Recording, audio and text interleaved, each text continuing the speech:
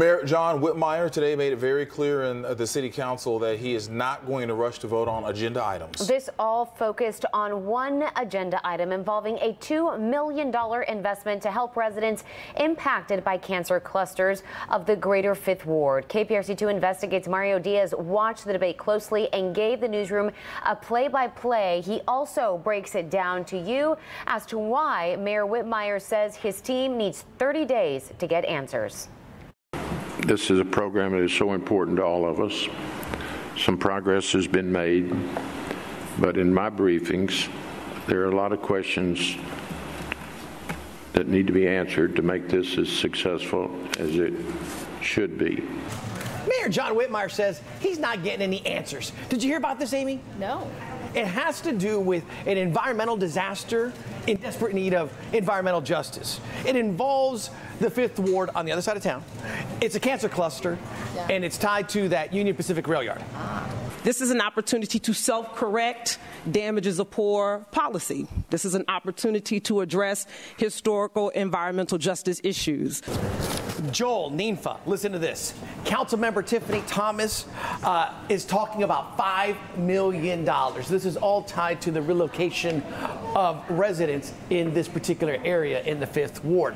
What they wanted to do today was take about $2 million and start using it for administrative purposes. This is a great starting point. I think you've done an excellent job, and as a district council member, I stick with you. But Whitmire says the old administration and council members didn't get their numbers right.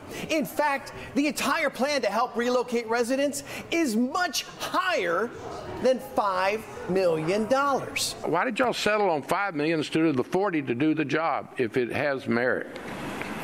And the question is, you weren't allowed to. You probably weren't even allowed to discuss it.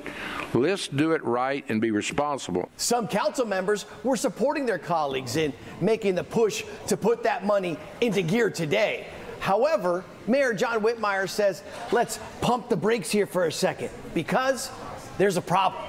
Folks, we have unanswered questions.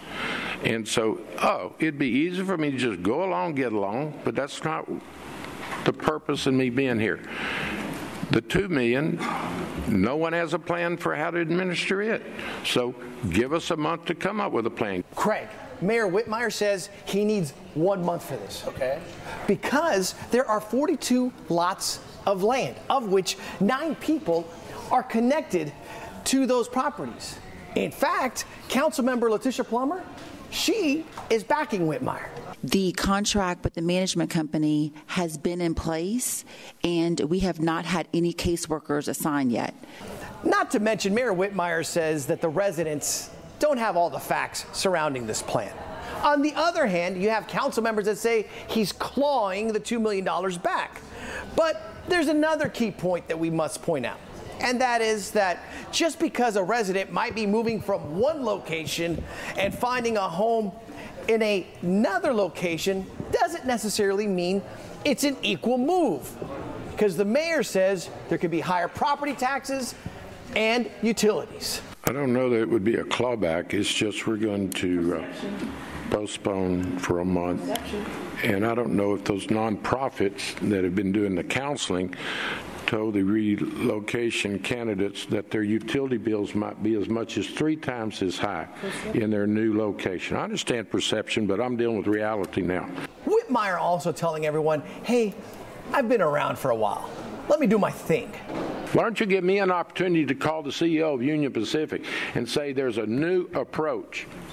What do you need to accept your responsibility? Give me some time, Councilman Pollard, to go to the corporate community and let them share in this responsibility. And do we find out that elected officials out there working against us? Let's expose that.